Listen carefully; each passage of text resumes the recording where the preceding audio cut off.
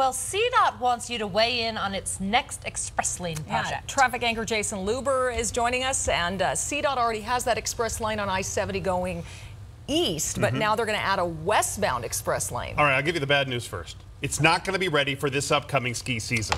Boo! Yes, I'm sorry, but let's just get that off the right off the top.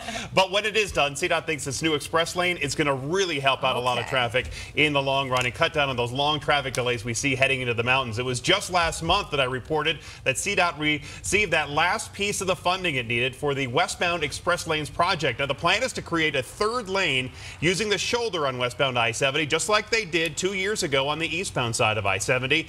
And this express lane would run for 12 miles from the Veterans Memorial Tunnels, that's just before Idaho Springs, up to the Empire exit, which is that turnoff for Winter Park. You may remember CDOT received the last piece of funding it needed for that westbound express lane project last month.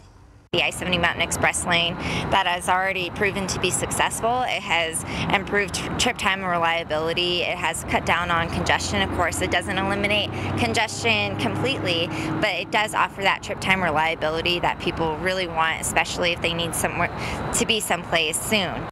Now, CDOT wants to have you tell them what you think about this project. They have comment forms on their website. You have a link to it. You have access to the link right there on our Denver 7 app. It's right there available right now if you want to. Now, CDOT says it does have enough money to not only build that lane, but also they're going to do some other construction projects with that money, including doing some extra improvement to some of the intersections and even some trail work up there in the mountains, which will be welcome news. But fortunately, that lane won't be open for this coming season. Yeah, I vote we do just get it over with. Do the train to the mountains. Get that Hyperloop going. Oh, yeah, let's do the Hyperloop. Hyperloop. There you go. Hyperloop has my vote this morning. All right, thanks, Jason.